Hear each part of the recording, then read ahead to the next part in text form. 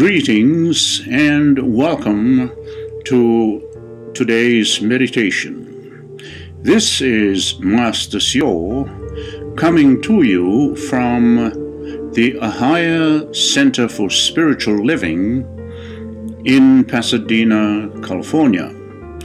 Thank you for joining us.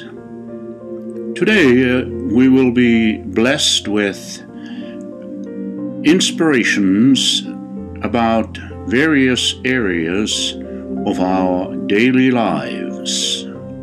First, here's a small gem of an inspiration from a recent experience that I had just a few days ago.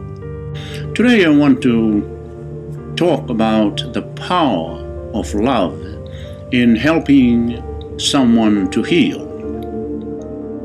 Just a couple of days ago, I spoke with a 17-year-old girl who had a life-saving operation on her brain by brilliant surgeons, and it really helped her. This is science at work. However, since that time, about 10 years now, she has been unable to talk or show any signs of cognition, recognizing her parents or other people, and she has been struggling to recover.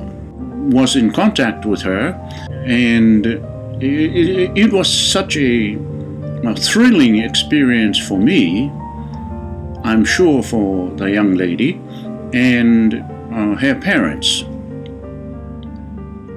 I spoke with her by video. She lives thousands of miles away, and she responded rather better than I had imagined.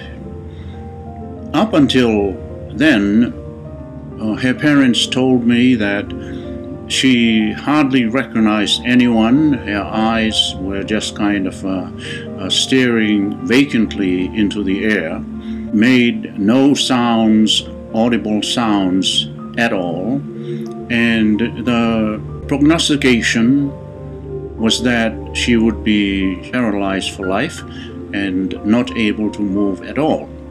I want to state that I'm very happy with work that our physicians can do for us, and I definitely am not a doctor, and I would suggest that for all major issues with your health that you consult your doctor. The kind of work I do is purely supportive, it is spiritual in nature, and it can be useful sometimes, but in any event, we'll continue with the story.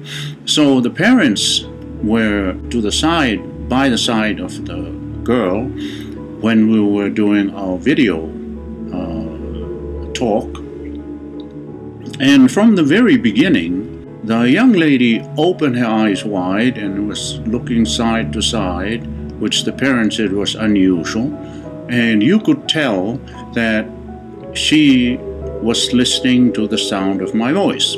After a few minutes, she sort of became excited and started moving her arms like so, and the parents were saying, "Oh wow, she's never done that before."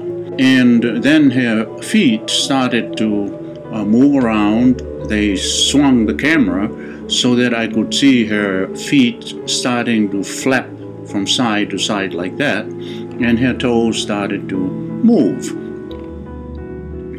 The whole time the father was at her side, and I asked him to put his head next to his daughter's head and just have them both try as much as possible to look directly into my eyes.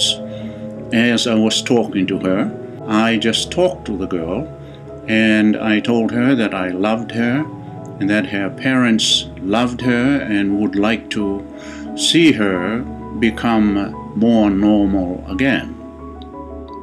I found out that she used to love singing whenever they were driving, like 10 years ago before her brain operation. She used to like to sing to the radio. And so I said to her, I want you to gradually move as you desire to move towards normalcy so that we can enjoy hearing you sing again. And right then I heard a loud sound. It sounded like a yell, like this, "Ah! Ah!" And I was quite shocked, actually. I began to wonder what's going on. At the time that this sound was made, their camera had kind of swung toward the wall or something, so I wasn't sure where that sound was coming from.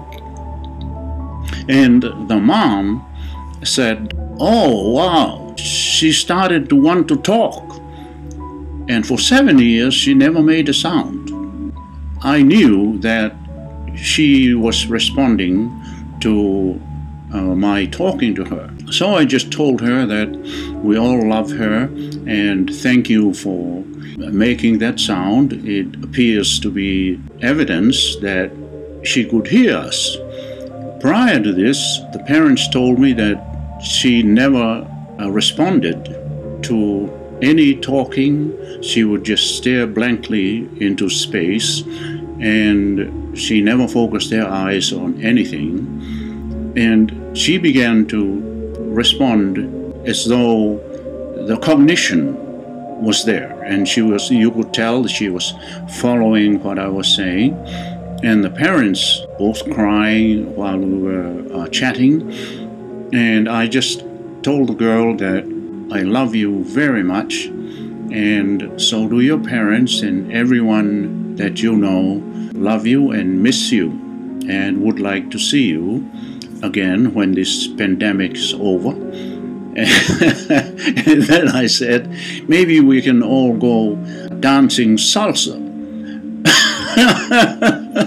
And at that point, the mom said, "Wow, her legs are moving."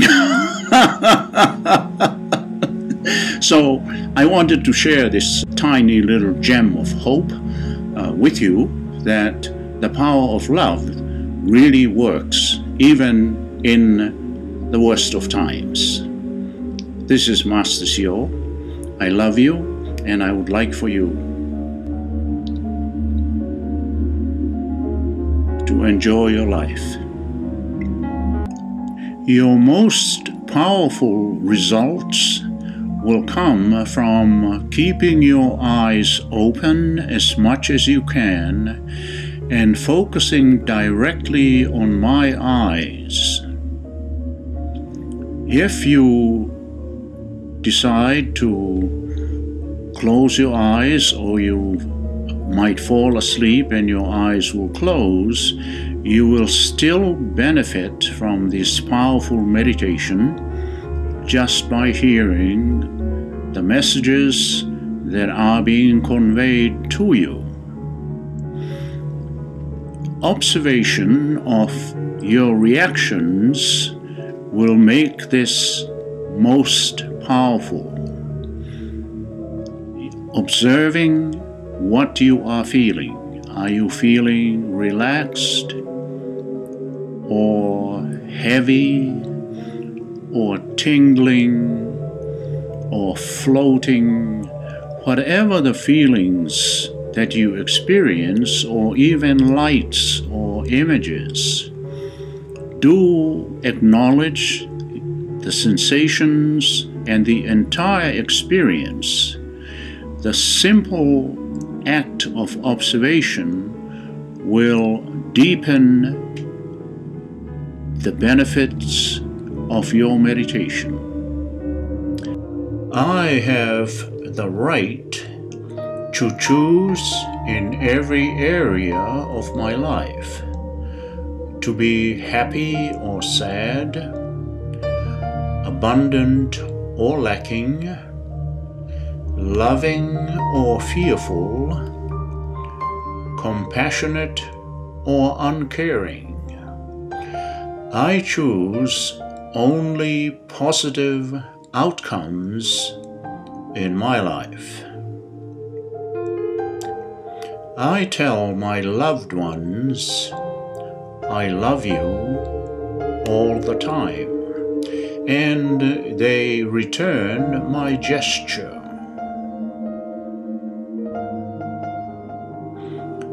I am blessed with a beautiful family and friends.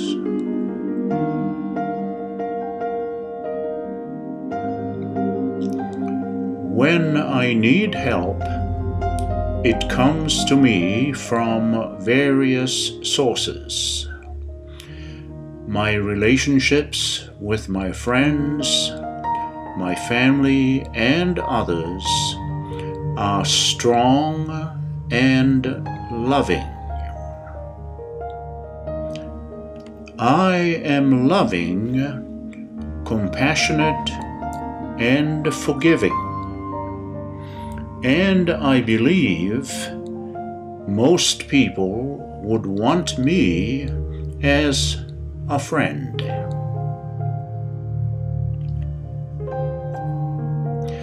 My family thinks of me as a source of love and inspiration.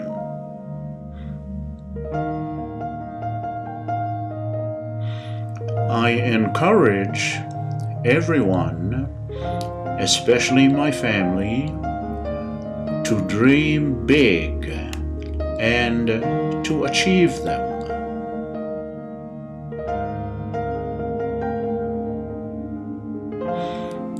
My family appreciates my desire for them to have love and happiness in their own lives.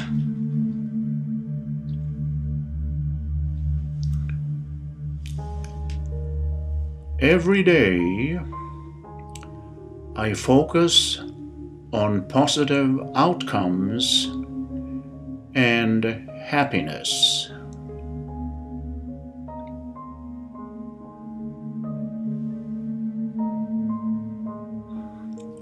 I am grateful for all good experiences, and I learn from all challenges in my life.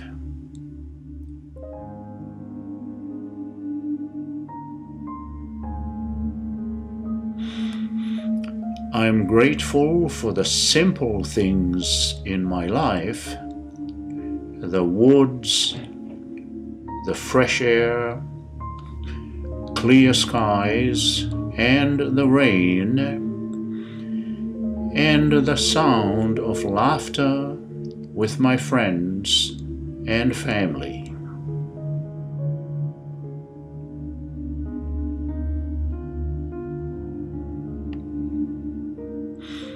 I'm always grateful for what I have and for the blessings heading my way.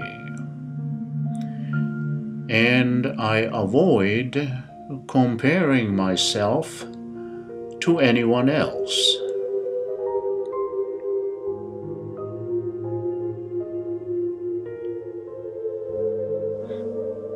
I completely let go of the past, and I stay in the joy of now. I have the right to choose in every area of my life, to be happy or sad, abundant or lacking, loving or fearful, compassionate or uncaring. I choose only positive outcomes in my life.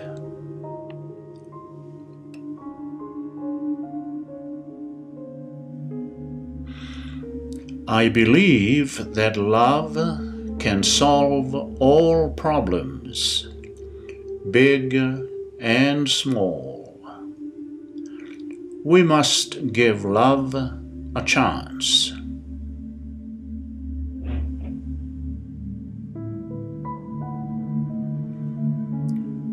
I am being healed right now. I am good at forgiving myself and all others. Everything in my life is for my good. I wish the same goodness for others.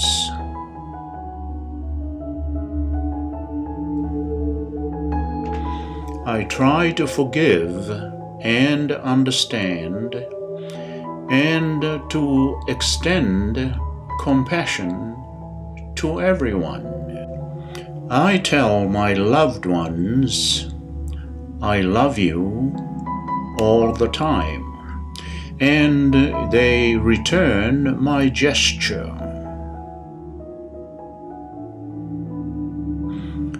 I am blessed with a beautiful family and friends.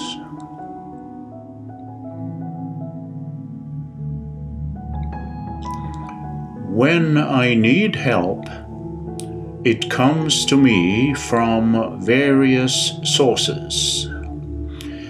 My relationships with my friends, my family, and others are strong and loving.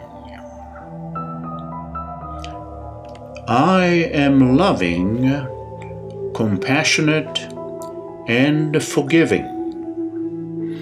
And I believe most people would want me as a friend.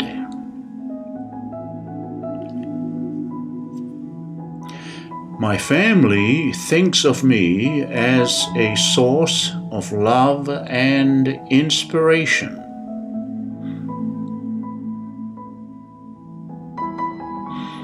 I encourage everyone, especially my family, to dream big and to achieve them.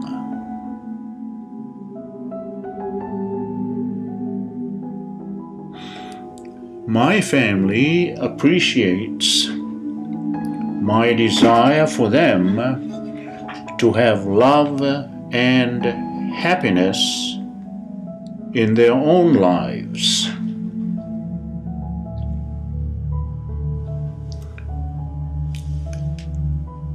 Every day, I focus on positive outcomes and happiness.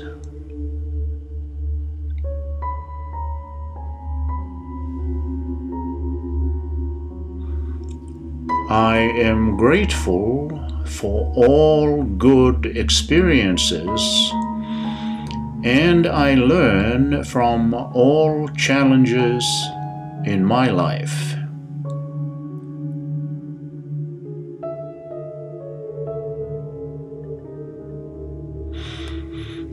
I am grateful for the simple things in my life: the woods, the fresh air, clear skies, and the rain, and the sound of laughter with my friends and family. I tell my loved ones, I love you all the time, and they return my gesture.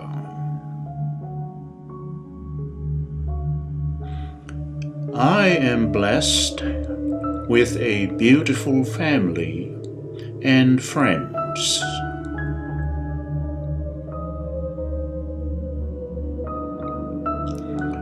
When I need help, it comes to me from various sources. My relationships with my friends, my family, and others are strong and loving. I am loving, compassionate, and forgiving. And I believe most people would want me as a friend.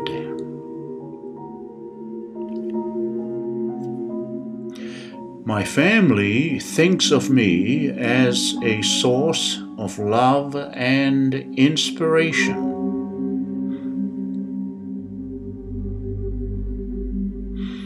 I encourage everyone, especially my family, to dream big and to achieve them.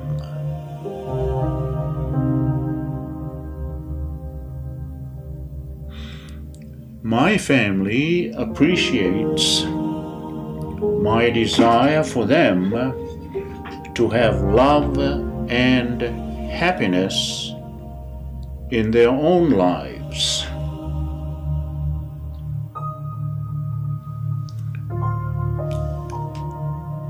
Every day, I focus on positive outcomes and happiness.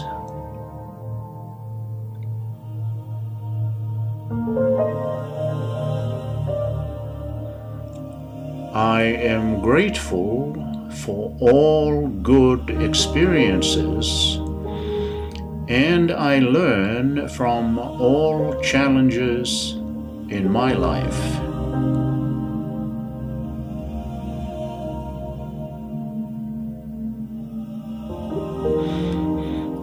I'm grateful for the simple things in my life: the woods, the fresh air, clear skies, and the rain, and the sound of laughter with my friends and family. I tell my loved ones, I love you all the time, and they return my gesture.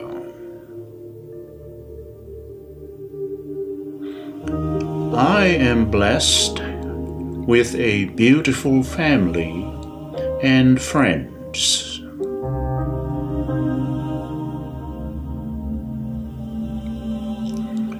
When I need help, it comes to me from various sources. My relationships with my friends, my family, and others are strong and loving. I am loving, compassionate, and forgiving. And I believe most people would want me as a friend.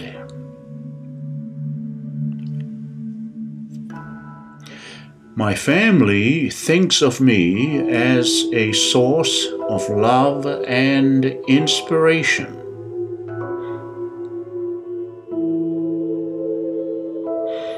I encourage everyone, especially my family, to dream big and to achieve them.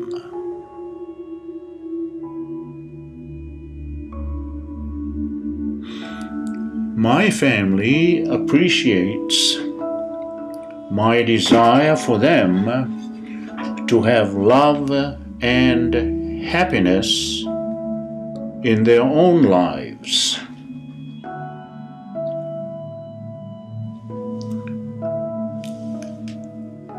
Every day, I focus on positive outcomes and happiness.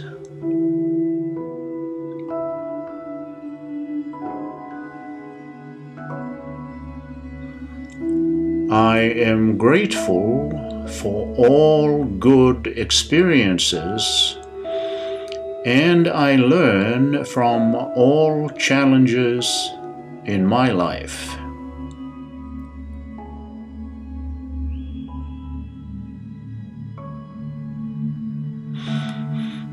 I'm grateful for the simple things in my life, the woods, the fresh air, clear skies, and the rain, and the sound of laughter with my friends and family.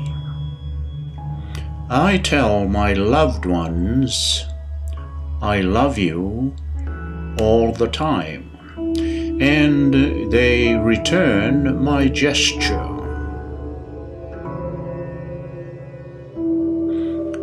I am blessed with a beautiful family and friends.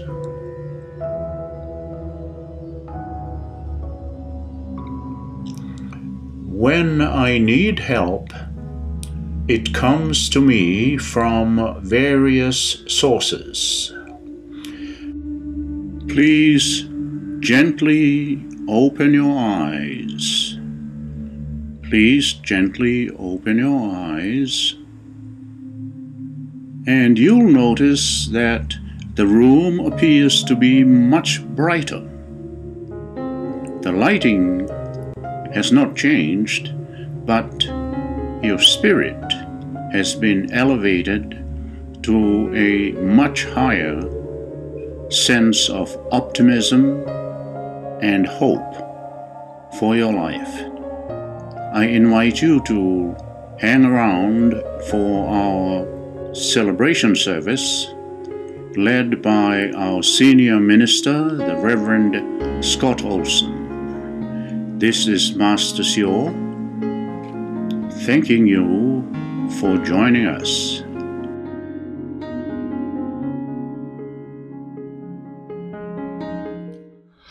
So thank you, Master CO. It's always wonderful, and especially in times like this week, where we have an opportunity to be at rest, to be at peace, to embrace the truth of who we are. And so thank you for leading us through that this morning. And I'd like to ask the people who came to see Master CO if they'd be willing to donate a few dollars, maybe $5 to Ahaya. It would help us to get the message of Master CO and our own message out to the world more. And I think right now it's truly a message that's needed to be heard in the world more and more and more. So if you would, there's a few ways to donate showing up on the screen right now. You can donate on our website by going to ahaya.com/donate, or you can text to give to the phone number showing there on the screen, or you can always mail us a check, and we love to get checks. So if you want to mail that, just mail it to Ahaya at 150 North El Molino Avenue, Pasadena, California, 91101. And we're going to be starting our Sunday celebration in just a few minutes. Hope to see you there.